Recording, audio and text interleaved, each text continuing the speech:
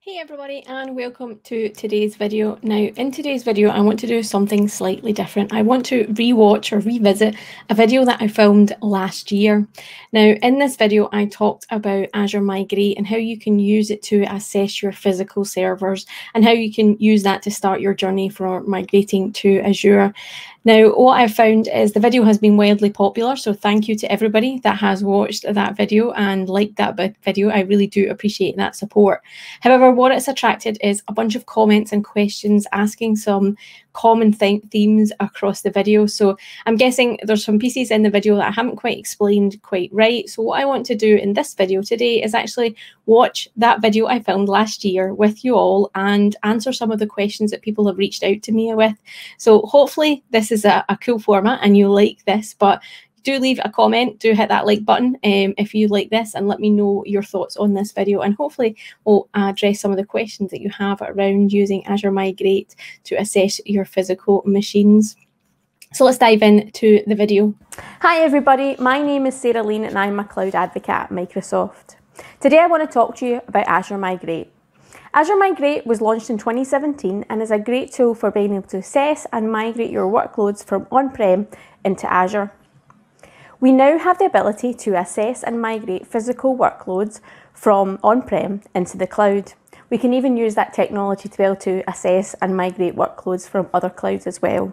Now, this is something to just make you aware of. So the biggest question we had with Azure Migrate was that we couldn't actually look at physical servers a few years ago. We could only look at virtual servers, so anything that lived on, say, Hyper-V or VMware we could look at. But there was also a bunch of servers that we couldn't look at, so the physical servers that people had still in their data centers. So this tool was launched to actually address that question. Now, what it can do as well, though, is look at your physical servers, is it can actually look at virtual servers. So if you have servers that you don't actually have access to the hypervisor level, so maybe you are in a managed service provider support where you are hosting a bunch of virtual machines within their VMware solution, but you don't actually have access to the vCenter server, you can actually use this physical assessment tool to actually look at those virtual machines the same way that you can if you want to look at your virtual machines that live in another cloud provider. So if you have virtual machines within, say, AWS or GCP, and you're looking to actually migrate them to Azure, you can treat them as if they were physical servers in this sense of the tool, and actually use this tool to assess them and pull the data of what those servers in that other cloud provider's environment are doing, and then get information about trying to migrate them into Azure. So although it's labeled as the physical server assessment tool, it can actually assess any type of server that you can access, to be honest. So let's have a look and dive in. In order to assess the physical estate, we need to download the Azure Migrate appliance. And you can do that by getting the latest version from aka.ms/azmig-physical.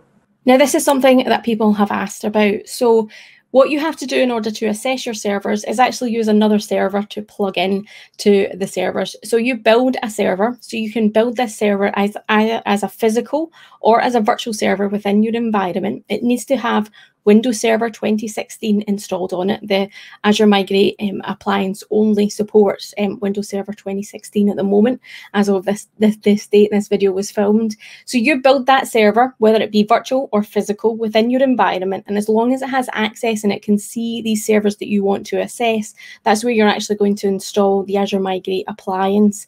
Now, if you're used to using Azure Migrate with, say, VMware or Hyper-V, what you'll be used to is actually downloading that OVA or VHD file, and that's all pre-built for you. So the operating system and the Azure Migrate tool are all there.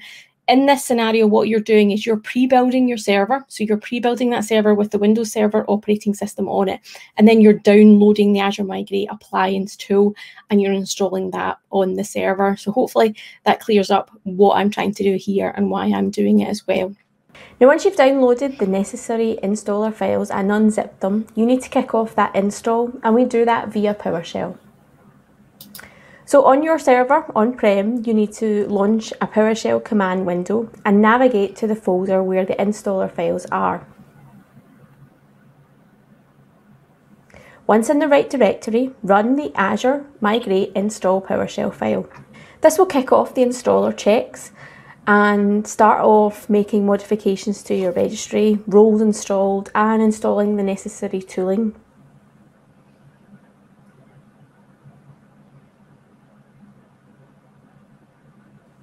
Once the installation has taken place, a browser window will open that starts the Azure Migrate appliance tooling. You'll be asked to read and accept the license terms, and then the appliance will run through some checks, some basic internet connectivity checks and time sync checks. It'll also check that the latest version of Azure Migrate appliance has been installed as well, and if not, it will carry on installing the necessary updates for you.